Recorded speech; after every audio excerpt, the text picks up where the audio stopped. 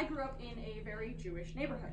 So, as I'm sure you can imagine, the culture shock of coming to Irvine 2 years ago was a lot.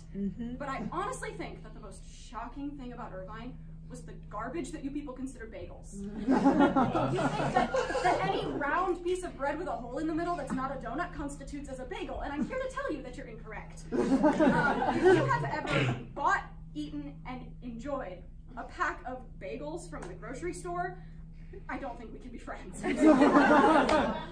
Calling this round, damp piece of bread a bagel is the equivalent of calling a Taco Bell taco the most authentic and delicious Mexican food you can have. Now, speaking of tacos, some of you may know that I'm bisexual.